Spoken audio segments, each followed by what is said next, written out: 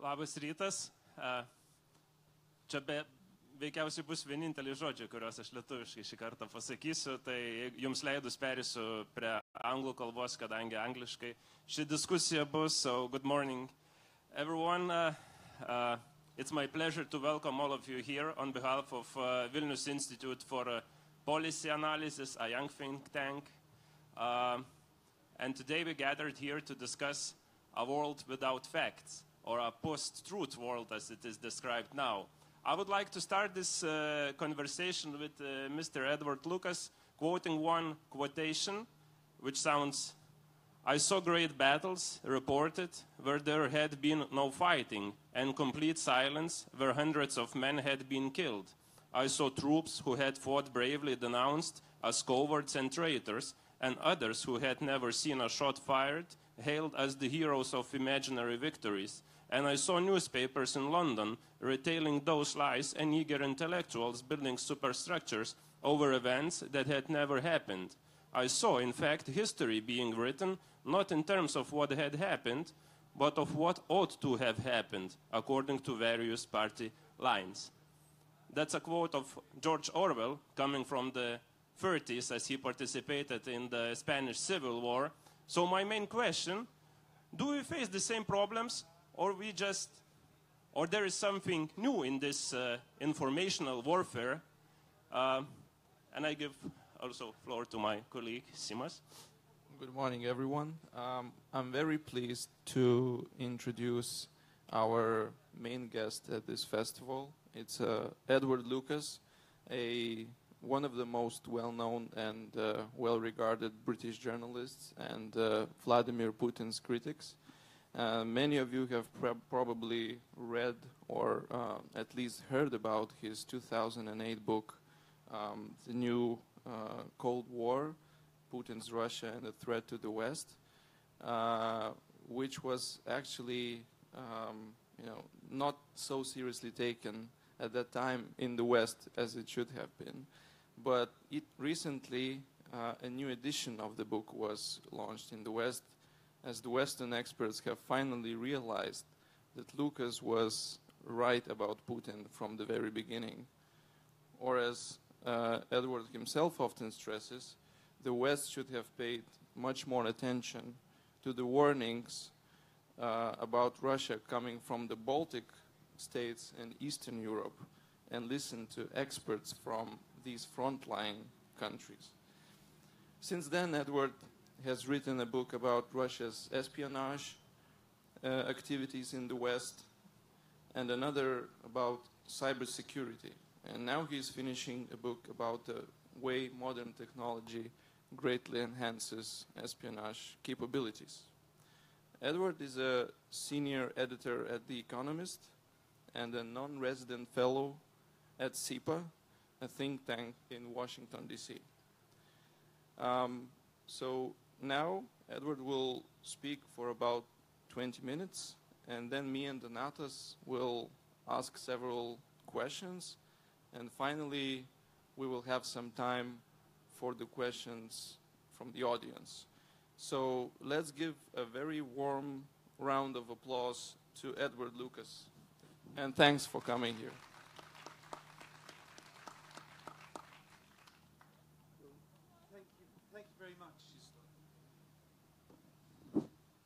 Thank you very much, Simas, and thank you also, Donatas, for the excellent quote from George Orwell to get us going.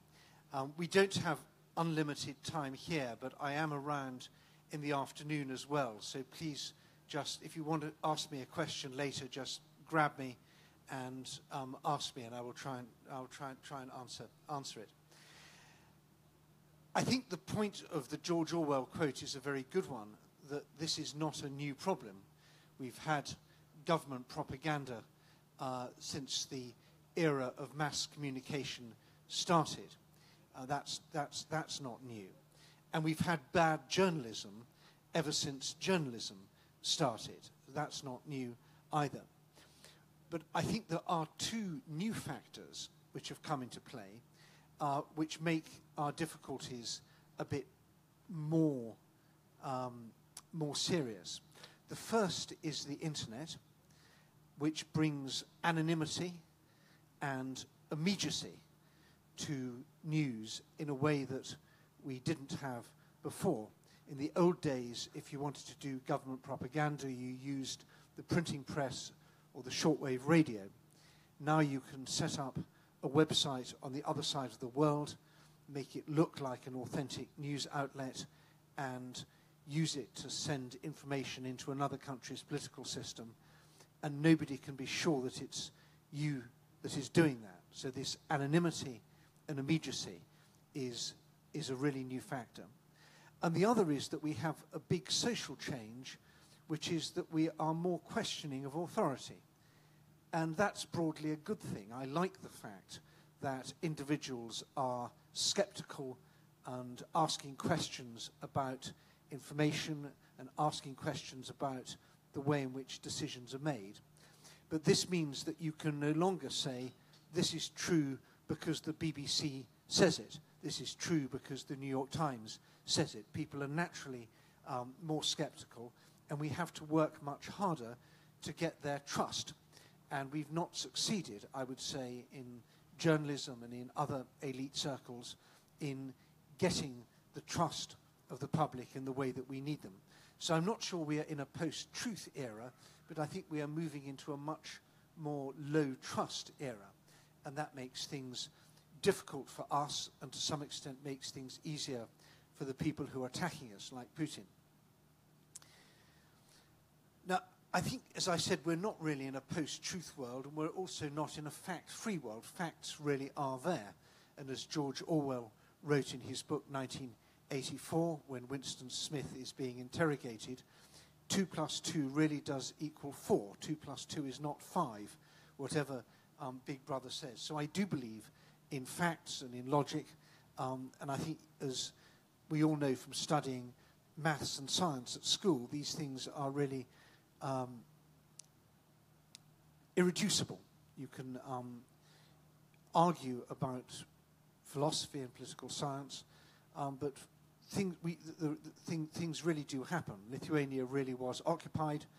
Stalin really was the leader of the Soviet Union. He really did die. Lithuania really did become independent again in 1991. And these are real facts. And however much people want to argue about the interpretation, we have to stick to the idea that some historical facts are historical facts. But that doesn't help us when we are dealing with this state-sponsored propaganda. We see really mystifying historical interpretations coming sponsored by the Kremlin, which argue that black is white and that 2 + 2 = 5. And these may not have so much of an effect here in Lithuania, because people here have lived the history of the region and they understand what totalitarianism means and how precious democracy and freedom and independence are. But they do have effects elsewhere in the West. And we see these Kremlin narratives are affecting the way people look at the war in Ukraine, the way they look at the Putin regime, the way they look at NATO, the way they look at deterrence, the way they look at the history of the Cold War, and so on. And they have an effect. And so we have, and this is the subject for today really, we have to decide what we can do about this. And there's a dilemma, because if you engage with these fake narratives and start arguing with them, to some extent you're also legitimizing them. And you get dragged into a battlefield where you are arguing about whether 2 + 2 = 5 or 2 + 2 = 4. And this immediately gives an advantage to the other side. Something that should be uncontestable becomes the subject of debate. And because in the West we have moved into an era where we prize fairness very much over truth, people say, well, this is an interesting debate. The Kremlin says that 2 + 2 is 5, and Lithuania says 2 + 2 is 4. Well, maybe there is something to be said on both sides. Let's take a neutral and fair-minded position. We see this very clearly over Ukraine, where you have, and I'm often invited onto radio and onto television in Britain to debate with Russian propagandists, and they say, well, Crimea was never really part of Ukraine. There was a referendum. They voted to join Russia. And this is the 2 + 2 = 5 approach. And I'm there saying 2 + 2 = 4. And so I sometimes say to the editors of these programs, if you were discussing geography and you had someone who said the Earth was round, you wouldn't feel the need to balance this debate by having someone who says the Earth is flat. If you had a program where you were discussing astronomy, you wouldn't feel the need to balance that program by having someone who also believed in astrology to balance the astronomer. And so I think it's right to start off always by pushing back against this kind of moral equivalence, this belief that fake facts are the same as real facts, that fake news is the same as real news. And we can complain about this, we can write letters and emails, we can make phone calls. People in my position can do quite a lot. And I've sometimes succeeded in saying that if you have this Russian propagandist on your program, I won't debate with him. You can have him on first and have me on second, and then I will say that he was a Russian propagandist and I'll be rude about him. If you put us on together, I will also be rude about him. But don't expect a normal debate between the astronomer and the astrologer. So that's one response. I think another approach we have to adopt is of humility and transparency. We have to accept that the new generation that's coming up didn't live the same historical experience that we did. I remember the Soviet invasion of Czechoslovakia. My parents remember the Second World War. My brothers and sisters remember the fall of the Berlin Wall. All this is real stuff for us. But my children's generation don't remember that, and we need to start from a position that we have to persuade each new generation that these things really happened. And we have to make an effort to do that. We have to teach the history in the schools. We have to have programs on our public television. We have to make this part of our narrative, of the history of our countries, and always keep on putting these facts out into the public. We can't assume that just because they're true, people are going to believe them. And we have to assume that they will be challenged. And we have to have good answers to these questions. So if people say, hang on, didn't the Estonians and Latvians fight as the SS divisions alongside the Nazis? Well, we have to say, that didn't happen quite like that. You've got the history a bit wrong. If people say Lithuanians collaborated in the Holocaust, we have to have an answer to that. These are arguments that our enemies are making. They are taking elements of historical truth and twisting them. And we won't win simply by walking away from the argument, however unfair it is. So we need to have FAQs, frequently answered questions. We need to have fact sheets. We need always to be looking at Wikipedia pages and other sources of information to make sure that our side of the story and the real side of the story is properly told. But I think we have to be careful not to overdo this, because I said we don't want to get into an argument on their terms. We have our own story to tell, and it's better than their story. We shouldn't be dragged off into a battlefield which is not of our choosing. I think we also have to counterattack, and this is very important. We counterattack where we choose to counterattack in a battlefield which is our choosing. And we have lots of weapons there. One of them is humor and satire, and I think when they say something that is particularly ridiculous, we should make fun of it. I love this Facebook page in support of Vaishnaria, this made-up country which is part of the scenario for Zapad. I'm a strong supporter of Vaishnaria, and I will defend Vaishnaria against foreign aggression. I will support them on Twitter, and I will do everything I can to promote Vaishnaria, and I encourage you all to do the same thing. This is an opportunity that the Kremlin has given us. I also, if there's anyone here who has connections with Ujopis, I recommend that the Republic of Ujopis immediately opens diplomatic relations with Vaishnaria in order to defend it.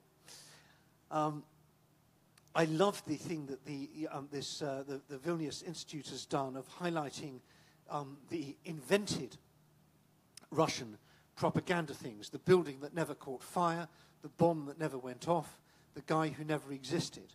This is very good. We need to use humor and satire on our side to make fun of them, because ridicule is a really powerful weapon against the pomposity and absurdity and lies of the Putin regime. And the third thing, which I think is a very powerful weapon, which is something that we've not really started at all at the moment, is to be much more questioning about sources. Where is this information coming from? Because the trouble is, there is no clear dividing line between good journalism and bad journalism, and there is no clear dividing line between bad journalism and propaganda. At the extremes, you can say this is clearly propaganda, this is clearly bad journalism, but there's an awful lot of stuff which is mixed. Sites like Bolt News, for example, or Sputnik, have a mixture of stories that are real stories, stories that are bad journalism but have an element of truth, and stories that are outright propaganda. And so it's always going to be difficult to draw a dividing line, and although we can try, we won't be very successful in this. But what we can do is to be much more critical about the sources of news. And there are some really good tests here that we can apply, which I think we can be much better in doing, which give very powerful answers that help us in dealing with fake news and fake facts. And the first of these, if we are looking at any news source, is to ask, does it have a connection in the real world? Now, if you go to Delphi, or to The Economist, or to the New York Times, or to LRT, or any of these Lithuanian news sources or Western news sources, you'll see an address. You'll see the name of a responsible editor. There'll probably be a phone number. There'll be a way of making contact. And so you can be sure that even if there are mistakes there, things you don't agree with, there's someone you can complain to. This is the online manifestation of a real-world news organization, and there are real people working there. They have names. You can Google them. Maybe they exist on Twitter or Facebook or some other form of social media, and you can meet them. In a small country like Lithuania, you can go up to them in a bar or in a meeting like this and say, hey, I liked your story, or hey, I didn't like your story. And so this is part of real journalism. But a lot of these fake news outlets don't have that. If you go to the website, it maybe has no way of making contact. There may be just one journalist named there, and sometimes when you check him out, he doesn't really exist. It's just a fake photo borrowed from somewhere else. If you ask for the phone number, there's no phone number. And this is a very big warning sign that we should be not taking these news sources seriously. If you go, and I think that Twitter and Facebook and Google and the other sites that we use in order to reach our ultimate destination should do a much better job in warning us. If you go on Google to a site which has malware, you get a big red screen saying, danger, this site may infect your computer. Proceed with caution. It doesn't stop you going there, but it will advise you very strongly not to go there.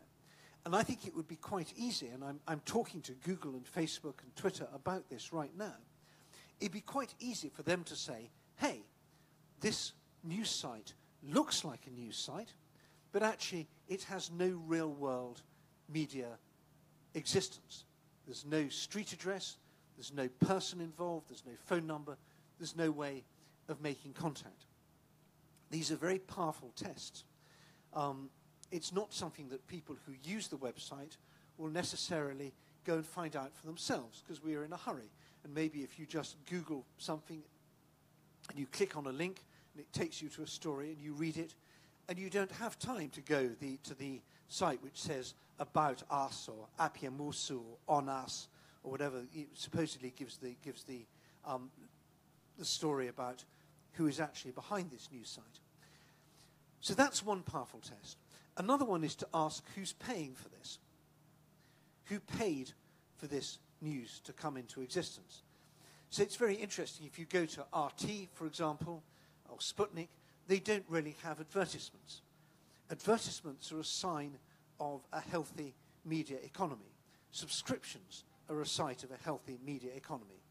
If this news is coming free of charge with no subscriptions, then you have to ask who is paying for this. It's another very powerful test. And if someone's paying for it, what's their agenda? A third one, which I think is perhaps the most powerful test of all, and I'll finish on this point so we get on to discussions, is does this website that reports the news or claims to report the news ever admit it's made a mistake? Now, I've spent more than 30 years as a journalist. I've worked for the BBC, I've worked for The Economist, I've worked for big British papers, for American news outlets. And I know that mistakes are part of journalism. You cannot do honest journalism without making mistakes.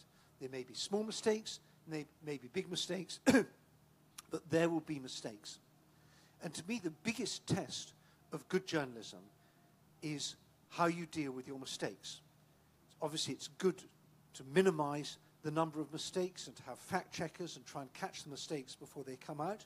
And so I like it when I see there's only a small number of mistakes rather than a large number of mistakes. But even more important than that is what happens when you make a mistake. Do you correct the mistake? Do you print a reader's letter saying, hey, you got that wrong? Do you print a reader's letter giving the alternative point of view, saying your piece was unfair? Do you print an apology? Do you say, hey, we got this wrong, we're sorry. We said it was millions, it was billions. We said it was Iran, it was actually Iraq. We said it was 1991, it was 1993. Or maybe bigger mistakes. Do we say, we apologize, the reporting on this was unethical, our source was wrong? These are really important questions. And it's one of the things that I like very much about The Economist and about the New York Times and about the BBC and other big news organizations, that we take mistakes really, really seriously. You can go to our websites and you can find apologies, corrections, clarifications, letters to the editor, all these signs that we are trying to deal with the mistakes. And what's really interesting is if you go to these fake news sites, these propaganda sites, Sputnik, RT, Bolt News, let alone Regnum.ru, all these other ones which we all know about, you will almost never find a correction or an apology. And that's a sign of really bad journalism.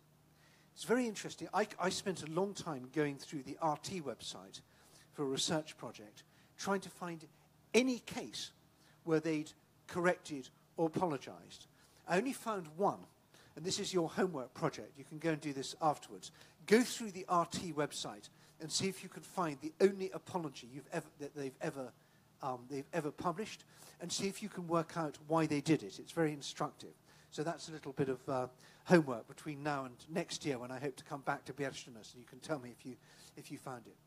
So this is a very powerful test, and we can educate people through media literacy campaigns and so on to be more questioning about this. We don't expect them to believe everything we say, but we can say to them, believe our good faith, because when we get it wrong, we own up to our mistakes. And that's the real difference between our media environment, our media system, our media ecology, and Vladimir Putin's. He may have stories that are accurate. We may have stories that are wrong. He may have some quite good arguments. We may have some quite bad arguments. But fundamentally, in our system has contestability. When we get things wrong, we try and put them right. In his system, when they get things wrong, they don't admit it, and they try and cover it up. And I think that's the fundamental difference between our system and theirs, between their political system and our political system, between our media system and their media system. And so I hope that by applying these tools, we may be able to get somewhere in fighting back against this epidemic of fake facts and fake news. And I really look forward to your questions. Thank you very much indeed.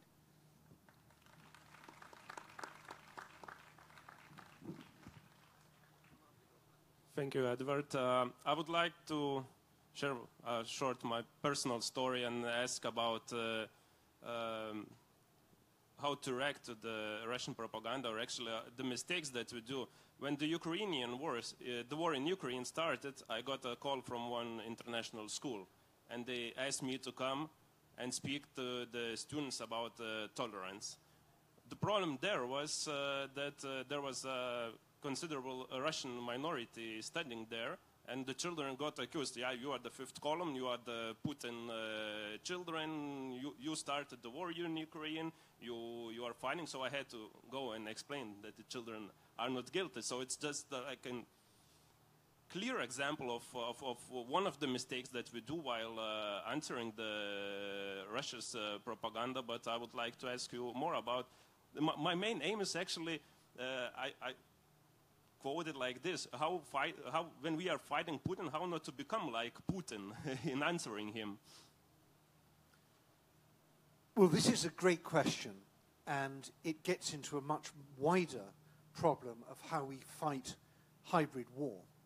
Because the threat we face from Putin is not just fake news, it's the combination of fake news and military pressure, economic pressure, espionage, psychological warfare, and the way in which Russia uses every bit of the Russian system, whether it's the courts, the military, the intelligence services, Gazprom and the energy exporters, Russian banks, Russian diplomats, every part of the Russian spectrum can be used in support of Russian foreign policy objectives.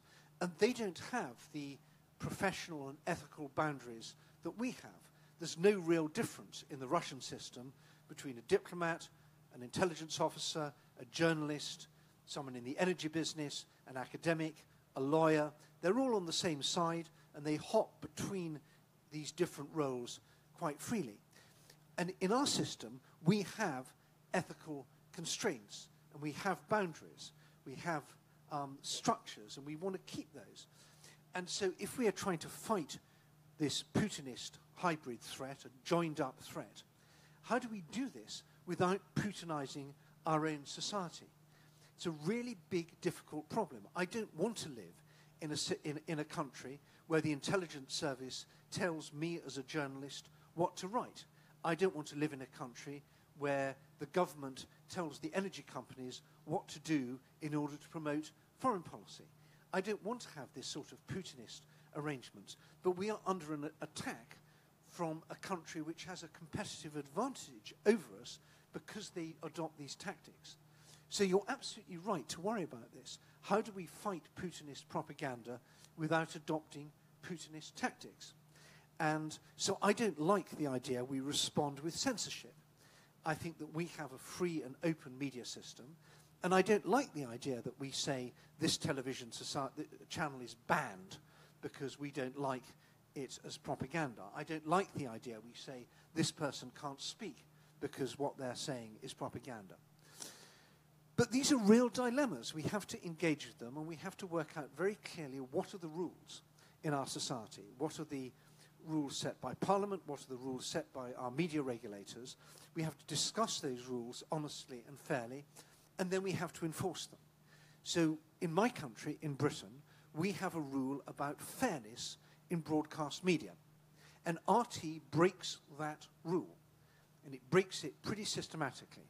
And so our media regulator, Ofcom, said to RT, first of all, you are breaking the fairness and balance rule in your coverage of Ukraine. First warning. They carried on doing it. Second warning. Next stage is we will take them off air for 3 months, and they won't be able to broadcast in Britain on our cable and satellite networks for 3 months. That's the penalty. We've warned them. It's very fair. So I think that's the approach. I know in Lithuania you've taken a Russian channel off air.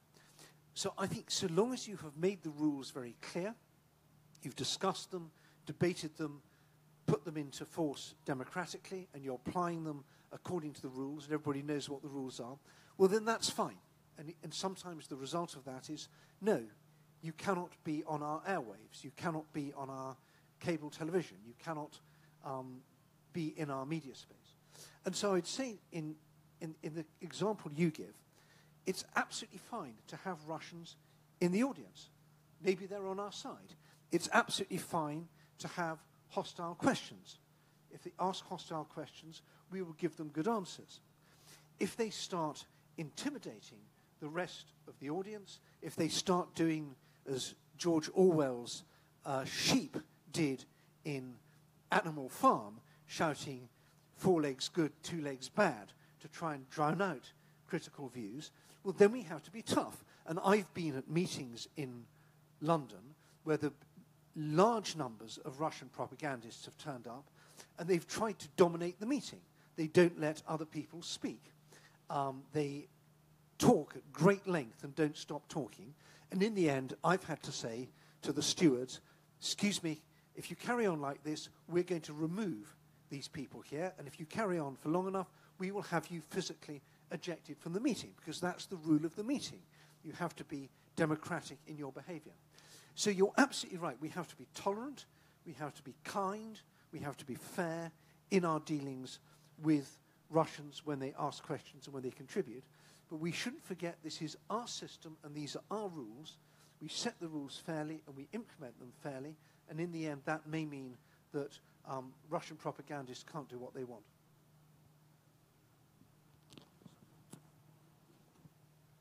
I would like to quote one passage from Edward Lucas's book, Deception, which was published in 2011. The current approach in the West of engagement without willpower is certain to make matters worse, not better.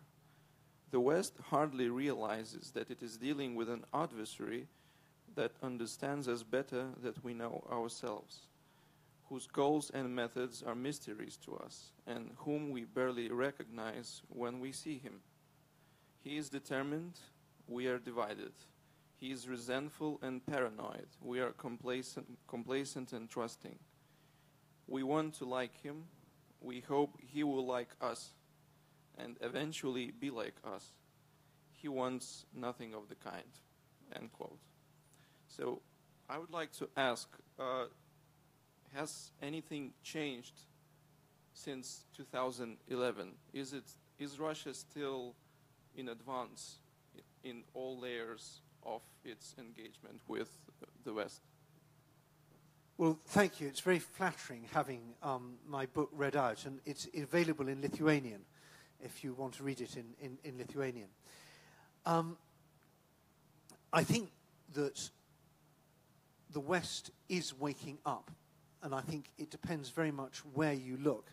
But when I wrote The New Cold War in 2007, I was really frightened by how the West was failing to appreciate the threat from Putin and was failing to listen to people like you, the Estonians and Latvians and Lithuanians and Poles and Czechs and Ukrainians and others, who were warning us, and those warnings were just not being listened to. They weren't being listened to in the European Union. They weren't being listened to in NATO. They weren't being listened to in Washington or in London or in Berlin, particularly not in Berlin or in Paris or in other big Western capitals. So I was really angry and quite frightened about what was happening. And we just had the cyber attack on Estonia, the Bronze Soldier riots, and the West was really not responding properly, I felt. And since then, I think there's been a very substantial change. The European Union has done a really good job on energy. When I wrote the New Cold War, Europe didn't have an energy strategy. Now we have the third energy package. Lithuania, under the Kubilius government, did a really, really good job on unbundling energy here. And you have effective energy independence. Go down the road to the LNG terminal at Klaipėda, and you can see the physical expression of this. This is really, really important. Poland is doing the same. Russia's ability to use gas as a weapon is very severely blunted now. There are a few places in southeastern Europe. Bulgaria has a real problem. But this era of what I used to call the abominable gas man is over. That's really important. NATO has got its act together. You have the German-led enhanced forward presence here in Lithuania, the Canadians in Latvia, the Americans across the border in Poland, and the Brits in Estonia. This would have been unthinkable 10 years ago. 10 years ago, NATO did not even have contingency plans to defend the Baltic states because they were worried that this would be seen as a hostile act towards Russia. We have the NATO Stratcom Center in Riga, and we have NATO taking strategic communications and propaganda really seriously. There's a big NATO conference in Valencia next week, which I'm speaking at. That would have been inconceivable 10 years ago. It's all about strategic communications and propaganda. We have very substantial interest now in Germany, in Britain, in France, and in America in the threat from Russia. This is all really good. I think what hasn't yet changed is some parts of the European Union bureaucracy, particularly the European External Action Service. I think Mrs. Mogherini could still do a lot more on this. I think in southern Europe, things are still very difficult. And outside government in Germany, things are still very difficult. Go to a German university and try and have the sort of conversation we're having here, and you'll have people reacting in a very hostile way. They'll say this is Cold War propaganda. Why are you wasting our time with this old-fashioned stuff? We need Dialog statt Konfrontation, a very phrase the Germans love, this Kantian approach that we could only all be reasonable, everything would be all right. And I just wish that they would read that chapter from Deception. And I think it is changing in Germany, but it's still got a long way to go. So I'm not nearly as pessimistic as I was when I wrote those two books. But I also think the Russian threat has evolved. Russia is doing things better, and it's doing things differently. So we have dealt with one part of the Russian arsenal. They're now trying new things, and some things that we still find it very hard to understand.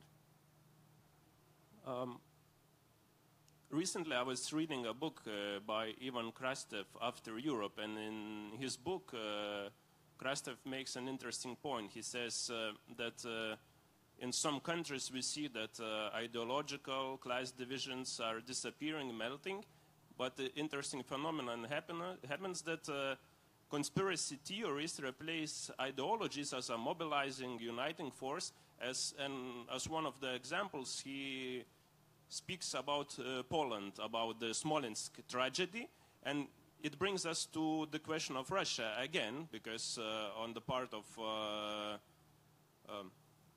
peace, they say that Kremlin was involved in the catastrophe. Part of the Polish elite also helped to hide it.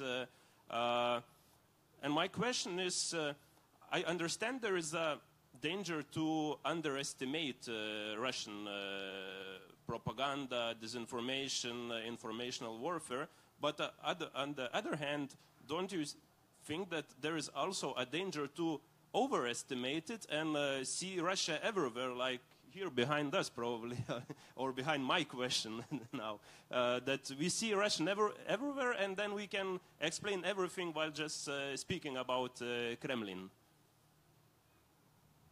Yes, well, you're absolutely right.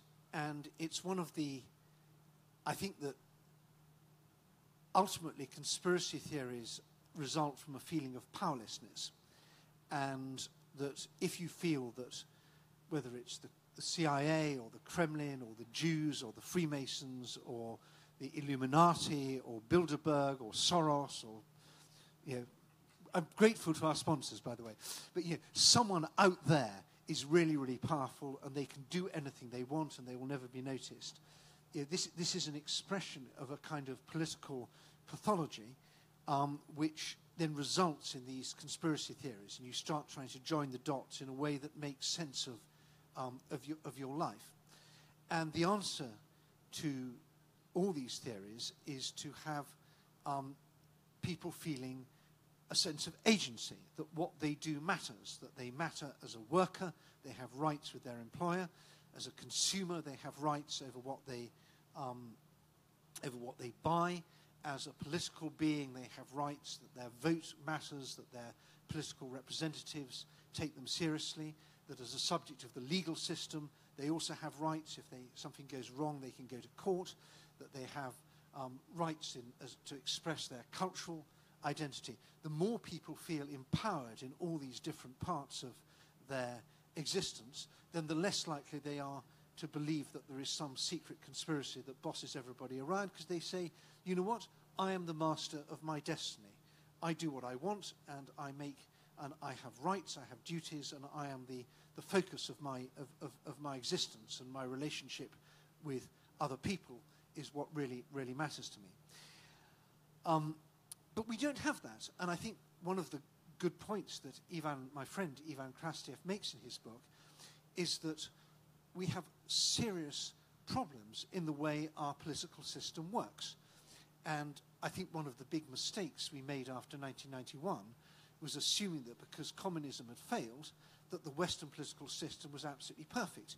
Now, I grew up in the Western political system, and I spent a lot of my time trying to change it and trying to improve it, because I could absolutely see that it wasn't perfect. And I think we need to recover a sense of ambition to try and improve our democracy and our rule of law and our economic system and so on. We shouldn't just say, thank goodness it isn't communism. We should say we want it to be better.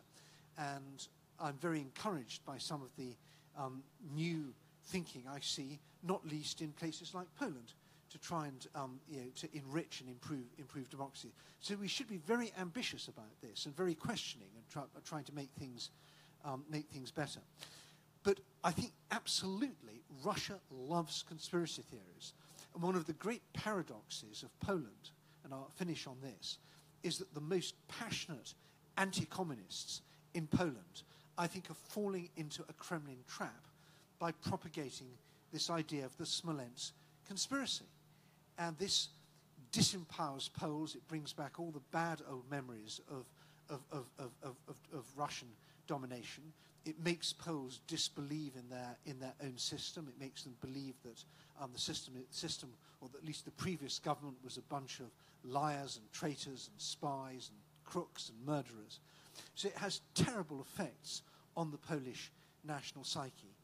And I'm really amazed that these really super patriotic people like Antony Macierewicz and Kaczynski and others encourage this. It's importing a kind of political pathology into the system, which has very bad and also very divisive, very polarizing effects. Now, of course, bad things happen, catastrophes happen, disasters happen. So you have an inquiry, make sure it's an honest inquiry, answer all the questions, dig up all the facts, produce a report, and move on. That's what healthy countries do. That's what we did with the 9/11 in America. And you should continue to carry on asking questions. If new evidence comes up, well, answer it. Be honest. Say, yes, we screwed up. The autopsies weren't very good. A lot of the bodies came back in the wrong coffins. Yeah, well, it was. These things happen in plane crashes. But it's just great for the Kremlin. The longer this carries on, the more Poland is distracted and divided, and the easier it is for Russia to do the things that are actually on Russia's hidden agenda. We have some time for questions. Do any of you have any questions or comments? I should be really disappointed if we have no questions from the audience, particularly as I see some familiar and friendly faces here who I'm sure will be able to ask something.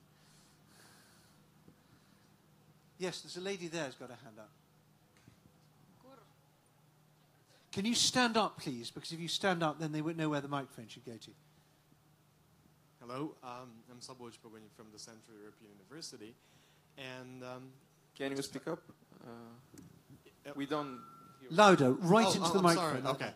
So you started out your presentation with acknowledging the importance of questioning authorities. But then you went on and said that you encourage Google, Twitter, Facebook, and all these internet giants to orient people at least and warn them of suspicious content. How should we trust these companies? So shall we say that we entrust Google and Facebook with deciding what counts as fake news, or suspicious news. To what extent would be this in line with our basic democratic principles? Well, thanks, Szabolcs, for your question, and also congratulations on all the great work you do in Budapest, despite the government's attempts to close you down. I don't want to get into a discussion about content here, because I certainly don't trust Google, Facebook, or Twitter to make decisions about what's good journalism, what's bad journalism, and what's propaganda. I want to keep them right out of that discussion. All I'm asking for is some very simple tests about the real world connection of these sites. And that's pretty binary. If you do I guess everybody here is familiar with the who is function on the internet. You go to a who is site, you put in ALF.lt or economist.com or Swedbank or any other site you like, and you can see how did this site get onto the internet. And it will give you, usually, it will give you a street address. It will give you a phone number. It will say, this is the website of The Economist Newspaper Limited, and our address is the Adelphi Building, John Adams Street, London, and it'll give our phone number. That's the kind of normal thing. Sometimes you won't have a phone number, there'll just be a street address, because people don't want endless phone calls from people trying to sell them things. But there's a pretty clear picture of what a real registration looks like. And if you go to these fake news sites, there's no registration. They've bought the space on the server with a prepaid debit card or with some other electronic cash or Bitcoin or something. There's literally no real world contact. So they fail the who is test. That's strike number one. Strike number two, is there an address actually on the website? If there isn't, well, that's strike number two. Number three, do they have real people? Is there anybody named as the editor-in-chief or the owner or something like that? Again, that's a pretty easy test. And I think that you can publish these rules and say this is very binary. You either succeed or you don't. And if Google and Facebook and Twitter and the others simply say, according to this test, which you could say would be produced by the Open Society Foundation, it could be produced by some independent, transparent media, maybe the Council of Europe or some other well-respected neutral institution, could say, this is the test of real-worldness. We've discussed it, we've taken public consultation, we've decided these are the tests. You have to get at least 2 out of 3 to pass. And then the people who provide us with the links and the sites where we click on links can say, it failed. You can still go there. We're not saying you can't go there. Maybe there's a very good reason why it's anonymous. Maybe it's a Chechen human rights site. Maybe it's somewhere it's the Tibetan, or Syria opposition or Turkish opposition. So there may be a very good reason why it's anonymous, but at least you can highlight someone is trying to keep something secret about that. And then you, as the reader, can draw your own conclusion. Do I want to go or do I want not to go? But at least you know this is not the same as a news site that is absolutely rooted in the real world.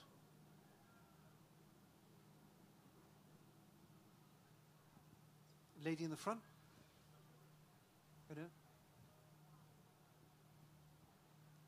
Lady at the back first, then the lady at the front.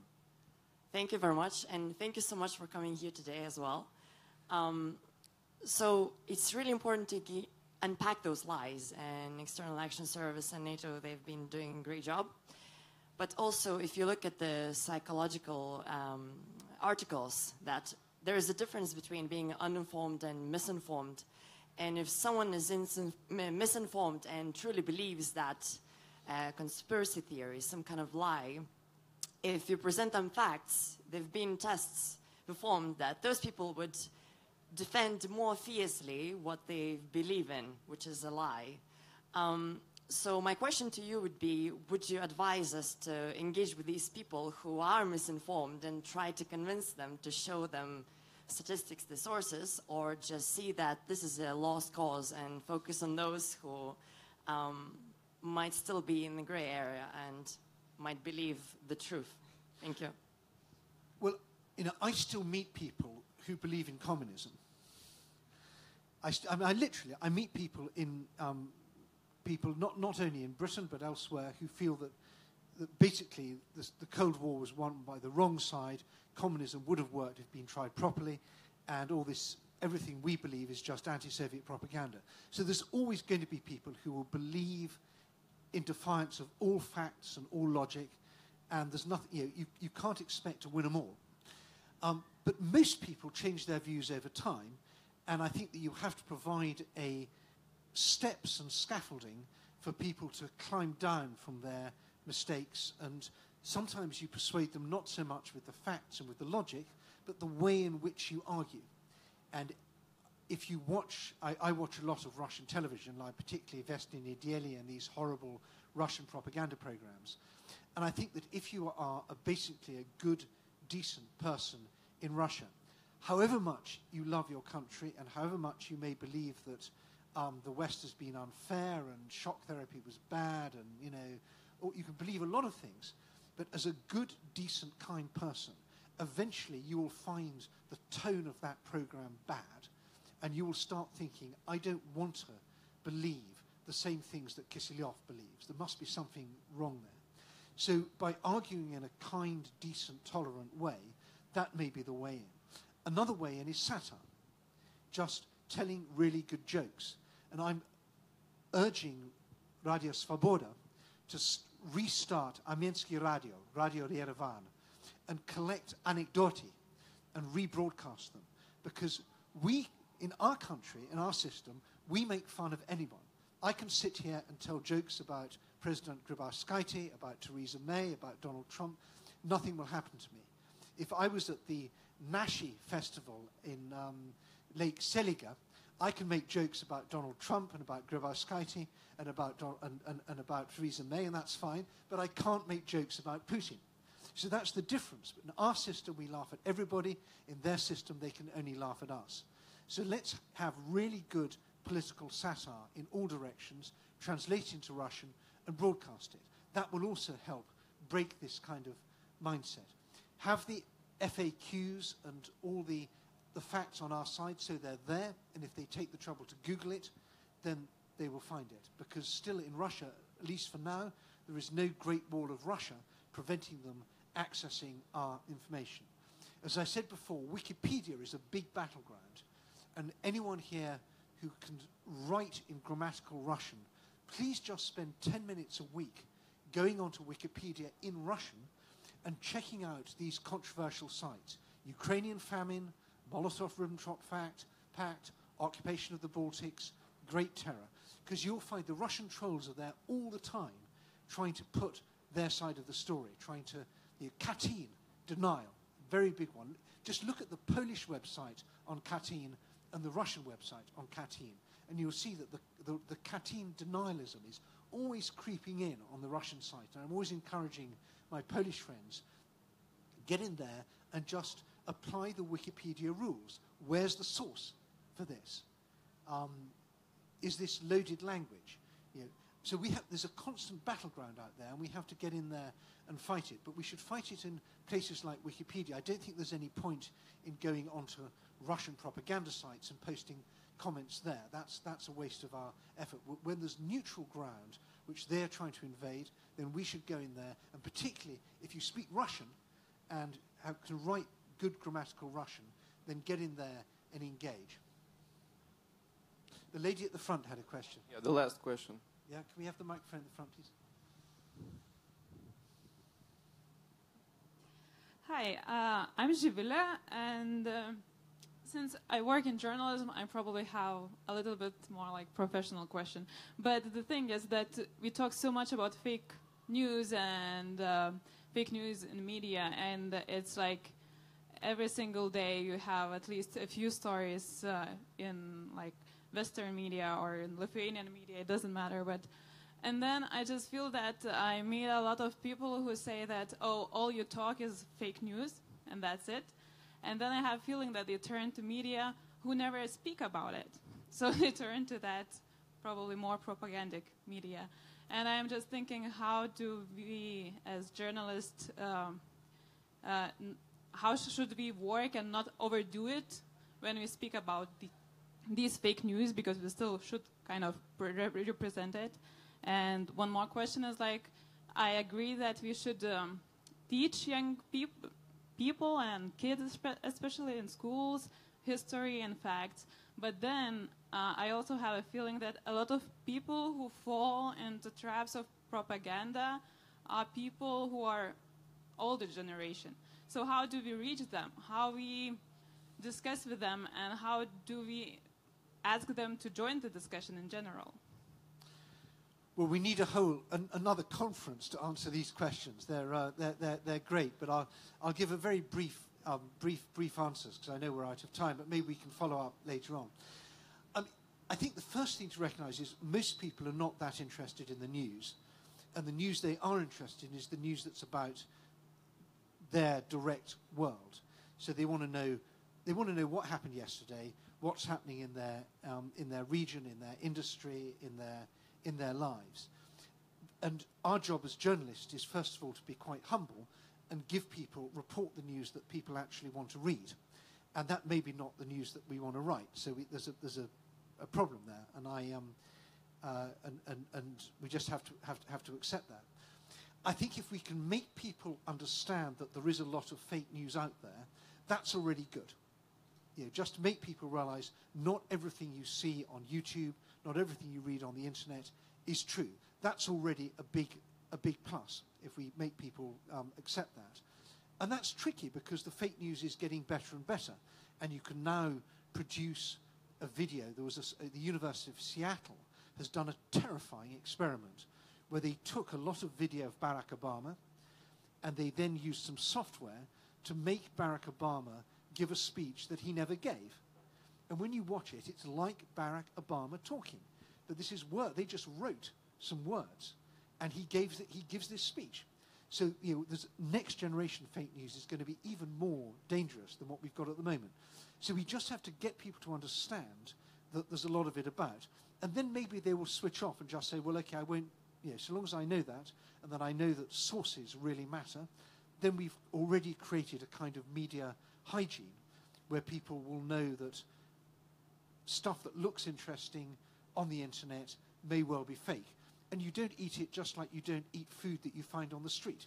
It may look nice, but you want to buy food in shops, and you want it properly wrapped, and you wash your hands before eating it. We kind of know how to deal with food. We should have the same sort of attitude with information. And about the older generation, this is really difficult because people feel alienated. They don't like the way the country's run. They don't like the way the discourse, and I think these social divisions which you have in your country and in my country and so on, these all feed the Kremlin's approach. I think that the fundamental tactic the Kremlin has is look for divisions, whether they're demographic, ethnic, religious, cultural, geographical, linguistic, religious. Wherever there's a division, the Kremlin tries to exploit it and make it worse. If we always keep that lens of the way of looking at our society and try and deal with those divisions, both as individuals and in whatever our professional life is, then that makes it more difficult for the Kremlin. But it's very interesting, if you talk to Russians naturally, when they look at a society, they always seem to focus in on the divisions. And I remember even in the Soviet era, they would say, when I would go to the Soviet Union and talk to communists, they would immediately start off by saying, what social class are you? So I used to say aristocratic, which always annoyed them, because they thought you had to be either bourgeois or intellectual. So, but, they think in these very divisive terms, and that continues through to the Putinist approach. And we don't, our society is not based on divisions. It's based on common values, common rights, common duties. And that's, I think, is the way. But that goes well beyond the scope of our talk today. But thank you for raising it. Unfortunately, our time has run out. So I invite you to thank Edward once again for coming here and for this very stimulating presentation and discussion. Thank you, Edward.